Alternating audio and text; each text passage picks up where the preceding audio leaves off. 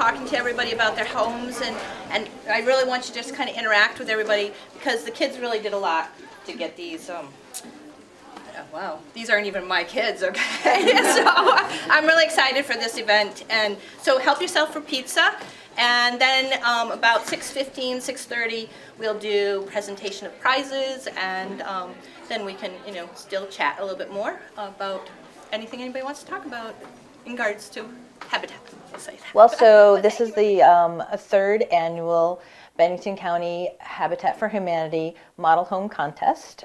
We opened up the contest in early March, and we asked all of the schools in the county to spread the word, and it was open from first grade or even kindergarten to seniors.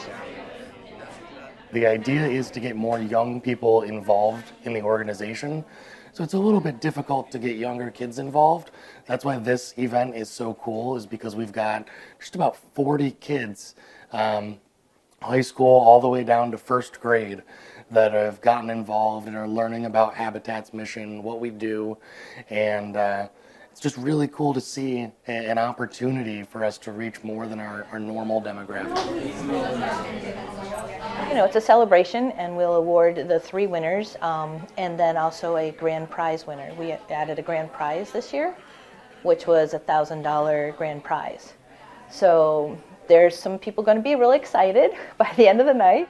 We worked really hard with posters and spreading the word, so we have more people involved, which that's good. I also think maybe the prize, the grand prize, might have helped have a little bit more participation. We have like 25 houses entered, and there was I think over 30 students involved. This has been a lot of fun for us, Ty and I, and Don Jackson, our construction manager. And all I have to say is I'm really glad I wasn't a judge, because I didn't have to choose, because there was a lot of good homes. So thank you. Now, then we got a drum roll.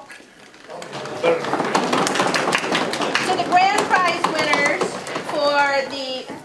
so something we added this year, thanks to a couple of great board members, was a $1,000 grand prize. Okay, and so the judges again had to choose the grand prize. Oh yes, so this is the express copy actually helped us do this. This is really cool. So the winners are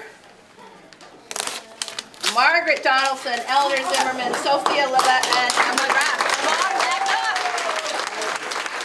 Yeah, this event is made possible not only from obviously the people that were participating in it, and of course the staff members here at Habitat putting it together, but even more so than that is our sponsors, our corporate sponsors. Our presenting sponsor was TPW Real Estate.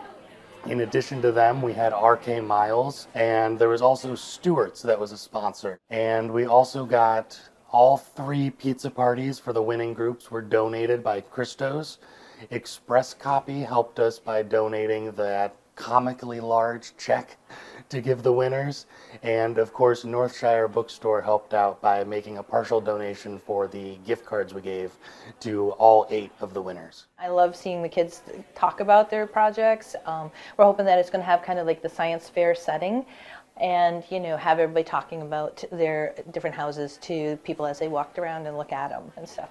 I also hoping that it just builds awareness that Habitat for Humanity is here and makes a presence here in Bennington County, because that's really what I'm hoping for, and this earlier you can teach students and kids, people about volunteering and the organization.